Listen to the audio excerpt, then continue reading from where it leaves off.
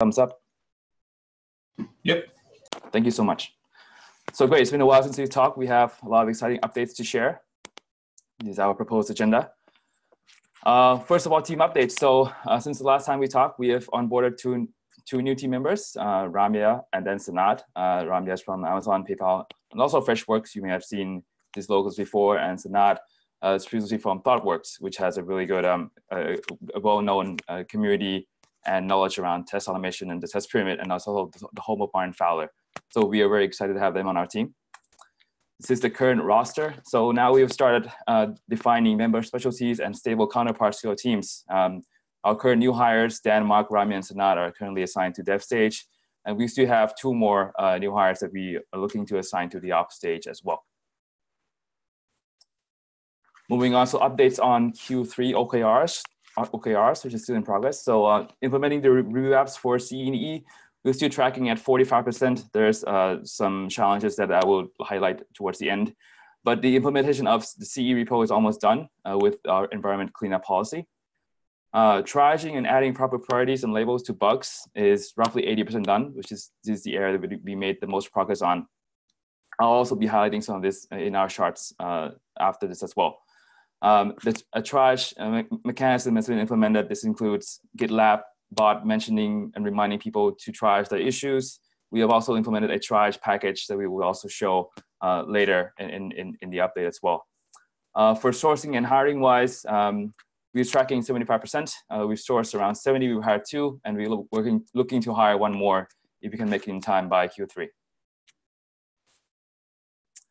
So other accomplishments. So we've started an issue grooming assistant to track missed deliverables and missed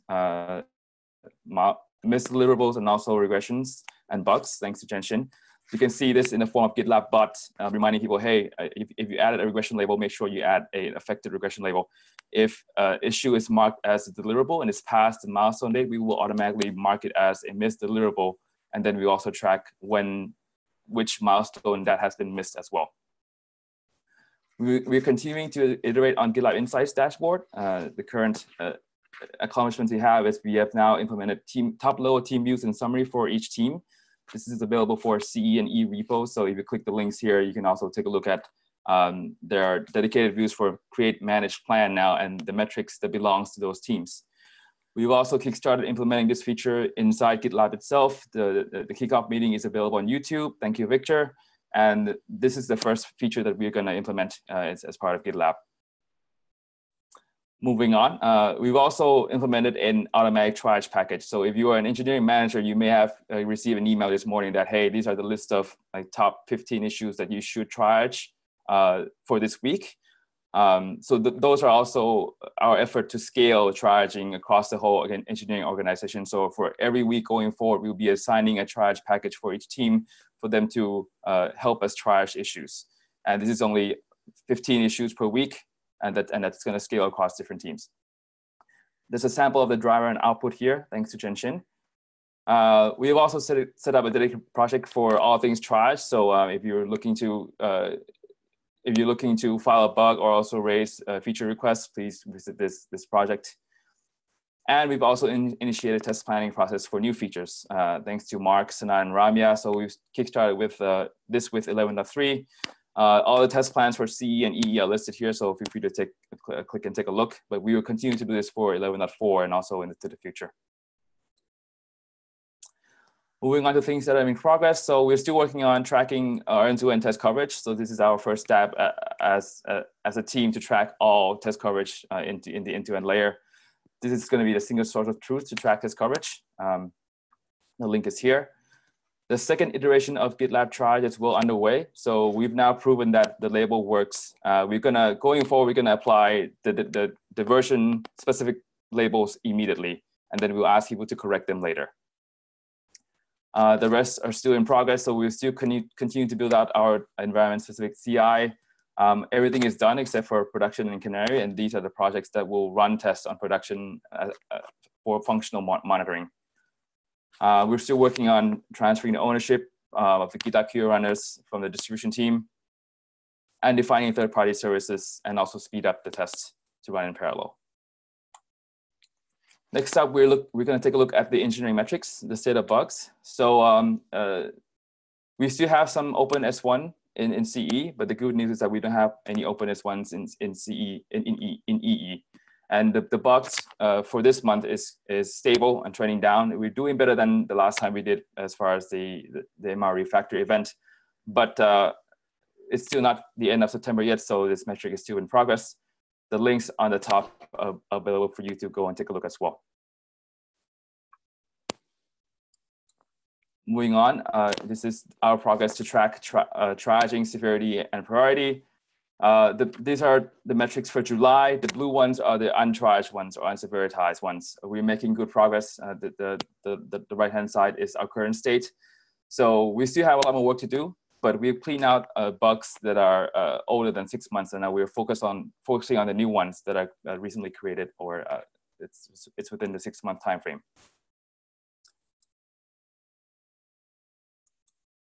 Moving on, so I'm gonna let Mark Fletcher take over here and just do a showcase of what we implemented recently for our top level team views.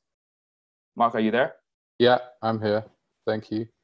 So yeah, we recently started importing the issues for CE and EE and displaying these at a team level, because we thought this would be useful for both tracking the severity and priority on bugs, and then being able to break that down per team as well. But we do have the overall percentage per project as well.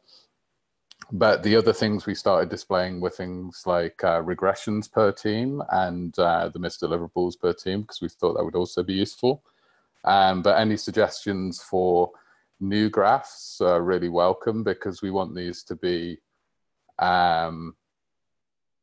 useful for each team on the team level. So the other things that we're trying to implement, because currently we do this per project, but we know that some teams work across projects. So they might work in GitLab Shell, or they might work in GitLab Workhorse, and obviously both CE and EE. So we plan to combine these at a top level where teams can add the projects that they're interested in, and then the graphs will be based off of that. And the other things for the team level is graphs representing technical debt and merge requests that have been merged per release. So we think those would be useful at the team level too, and maybe the bugs that have been closed down. So I'm gonna just read some questions as well, but any other suggestions for team level or project level charts that you think would be useful, please raise an issue about that. So there's some questions.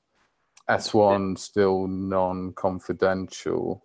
Yeah, so we don't actually track confidential issues in GitLab Insights.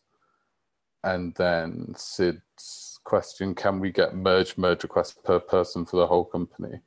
Yeah, I expect we could do that at a top level, and we could include each project as well. We could do something about that. That sounds useful. Yeah, it's really important that we keep shipping as a company. So we need to do it both, and by focusing on missed deliverables, a knee-jerk reaction might just be, hey, well, if it's bad to miss deliverables, I'm just going to promise less. And promising that you can always make your deliverables by just only promising 20% of what you're capable of. And work tends to fill the time that is available to it. So we should really make sure that velocity, the number, and that cycle time, and then the number of features shipped is very prominent in any trade-off we make. Okay. Thank you, Sid. We'll take that to an issue and implement as you suggested. Thanks. Okay, that's it from me, Matt. Thank you. And as always, the team is always open for suggestions, so please ping us in quality. And if you want to see anything in these charts and any feedback, it's more than welcomed. Moving on, so we've also initiated the test planning process for CE and EE. So I'm going to turn over to Mark Lapierre to touch on the new test plan and test plan format that we have implemented. Mark? Thanks, Mac. So yes, as Mac mentioned, we started rolling out test plans as alongside development of 11.3. They're a place for focused discussion of quality and risk management, with the result being test requirements or a summary of tests we expect to see across all levels of testing. There's links in the slide there to the discussion of the creation of the process and some links to actual test plans. Next slide, please. So writing test plans, it's easy to get bogged down in the detail of test plans, and the results can be less than ideal, especially if there's too much focus on the details of the test, which is often at the expense of the value that the test provides. So we wanted something that was more efficient and produced better results. We've chosen the ACC framework, which was developed out of Google as part of an attempt to get testers to write test plans in 10 minutes. Now, from what I read, they didn't actually get there to that 10-minute limit, but when trying to do that, they identified core aspects of effective test plans. And those are attributes, the qualities that the product should have, components, the major parts of the product, and capabilities, which is the behavior that links components and attributes. There's an example there. And if you have a look at the bottom of the slide, there's a matrix which aligns attributes and components. What you don't see is the capabilities at the intersection of attributes and components. But in laying it out like that, it encourages us to think about the product and what we're testing from different perspectives. And it leads us to quickly define important aspects of the change to be tested in a way that focuses on the value that the change provides. So when we write tests, they're valuable tests.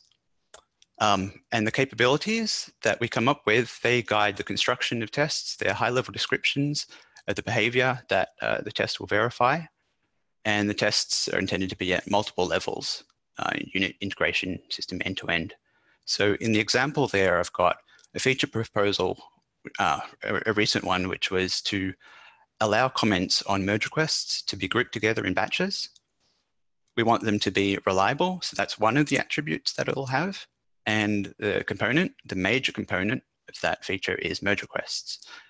And one of the capabilities of that, at that intersection, and there'll be many other capabilities at other intersections, this is just one of them, which is that reviews are persisted for the user and not just for the browser or the session. And that leads to a few different test cases, some of which, some unit tests, will verify how persistence works. And end-to-end tests, there'll be one, for example, that verifies that behavior across browser sessions. So that's it for the overview. The process is new. So if you have any questions or feedback, please get in contact with the quality team. And that's it for me. Back to you, Mac. Thank you, Mark. Moving on, so these are the top challenges that I will open up for discussion as well. So the first challenge that we are seeing is the community milestones being picked up too late. I've created an issue to discuss here below, and I think we need to define a better process and also notification mechanism, and also having people load balance, where if somebody leaves on vacation, we know we have somebody that can take on that area and move these contributions around. The second one on the list is so we have around 350 new issues every week posted to CE and EE, so that adds up to 1,500 issues each month. So we really need help with basic triaging, and we've implemented triage mechanisms to find out to the rest of the engineering team. There's an issue to discuss further here, but bottom line is this is everybody's help. Like the quality team can't triage 1,100 issues per month every month. We need to scale this out sustainably and horizontally towards all of engineering. The third one here is, of course, this is related to labels as well. Our metrics are only as accurate as our label hygiene, so we rely on people to help us ensure that the label is correct. If you're getting pinged by our GitLab bot, please help out. Number 4, we currently have some open S1 bugs, which is roughly a month and 2 months old, which is fine. But I wanted to highlight we currently have 4. So if you are the engineering manager that has these bugs on your radar, please work to resolve this in the time frame. We do not want this S1 issues to be lingering for too long. The last one, I think we have mitigated some parts. So we won't be able to deliver GitLab QA runs as part of Review Apps implementation. And we're going to pick this up as part of our Q4 OKRs. We're also pinging Marin's team and the distribution team to help us move this forward and deliver this as soon as we can. And with that, I will open it up to questions and discussions. And I'll highlight the 2 top concerns here from the quality team. The floor is open.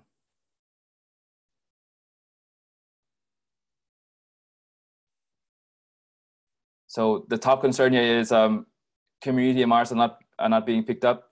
This has resulted in some comments on Twitter. We have addressed the comment, and we have been transparent and showed him we're working to address this. But I will welcome any suggestion here from the team to address this challenge. We have an issue out there. This is Dan, by the way. We have an issue out there that I believe is part of the issue triage repository regarding assigning any issue that's older than N amount of days to a random developer or quality member. So that's at least a start, I think, because that would be useful to have our bot, give us random people these issues so they don't fall by the wayside. So, Mac, first of all, I think this is a great FGU with lots of links in it and good overview of the work. So well done, you and Mark, for such a great FGU. I wonder a bit, the community merge request, do you think we need like more merge request coaches, or do you think it's more healthy to have all of our developers from time to time participate in that and do what Daniel just suggested, assign it to someone? I think we need both. I think merge request coach sometimes can be a single source of failure where somebody goes on vacation and we need to make sure we have more than 1 or even 3 people on one area. And then we would love to have other people also contribute. Like, I think all of engineering, everybody can contribute and everybody engineering should be a champion of that value. So I think rotating new members that haven't coached before, have them also participate, and that will also help them with their career path as well as they get to teach other people. So David here. Thanks, Mac, for raising this one. I had some comments on the issue related to on the one that you've pointed on the FGU, and I think these are great ideas. I mean, I especially appreciate the fact that this shouldn't be something that the quality team has to deal with. I like the idea that this expanding this to the whole engineering teams in the company. I do have a question though. I mean, even if we expand the assignments to other engineers, how can we make sure that that still we have this regular cadence that the issues are picked up? I mean, everyone is busy, but we want to make sure that we respond to the to this community request. At least if it's just to say, hey, we've seen your contribution, we appreciate it. We're going to work on it. Well, thanks, David. Yeah, we have some mechanism, and I think it's already linked in the issue. So I think it's currently at 6 months, right, Mark? I think we want to tighten it up to a month or even shorter than that, where if there's an MR with no activity on it, we would pick it up and then notify the team. Yeah, we really need to reduce that threshold there, because by that time it's either quite out of date or the community contributors forgotten about it. So yeah, we definitely need to reduce that. So John has a comment. John May has a comment around using NLP. So we do have something that our contributors have suggested. I think if you click on the link, and I think there is a project out there by a contributor that's using TensorFlow based on our issues that we already tried. I think he implemented like a machine learning service that can suggest issues. The team is currently working on it, and we're looking to validate if this is accurate or not. But from our preliminary evaluation is roughly 70% accurate. So that's also another venue that we can pull this in, and it's a community contribution, which is even better.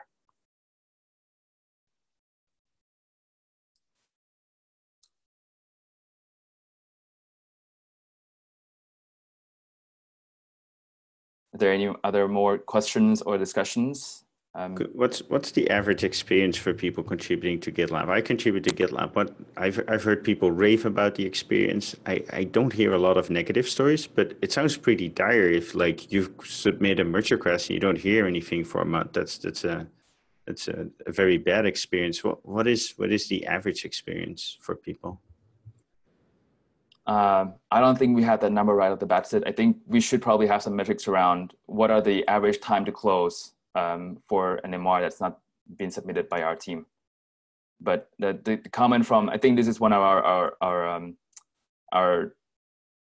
lowlights is, I think the comment on Twitter wasn't really helpful. I think he created an MR and it was close to 2 months that nobody looked at. And we actually added the labels, but I think some of our teams were on vacation, which is also why I said that we need more than one person looking at an area. So it's multiple things that needs to go in to help fix this. But for that specific scenario, it was 2 months until the MR got picked up by somebody, which is at good. GitLab we always say like product schedules the teams, because we've tried like where it's. A boss is not always fun, but having multiple bosses is really bad. Like if you have product asking you this, and then you also need to take into account helping community contributions, doing a refactor, etc. It shouldn't be the engineers that have to balance that. That's the problem of the product manager. Should we involve product more in? They have to basically assign these community merge requests to the engineering team and say, look, this is going to be part of this release, because otherwise we get this struggle. Like, what do I work on? The work that the product manager assigned to me, or the work that the quality team assigned to me, or something else. Like, we have to have a single person that weighs the priorities, that knows, well, this month we got this super important customer thing happening, so we have to delay 2 weeks, but next month, okay, it's normal steady state. I'm going to make sure that every merge request is picked up within a day. Do you think of that? Yeah, I think that's great. Is it okay if I also add to the handbook where in the list of prioritizations we add shepherding community contributions as part of that list? Yes, I think that should be on there. I just refactored those prioritizations. It should be together with new features and refactors. This is something that the PMs have to take into account. Got it. I'll take up the change to the handbook, and then I'll send it out for review. Thank you.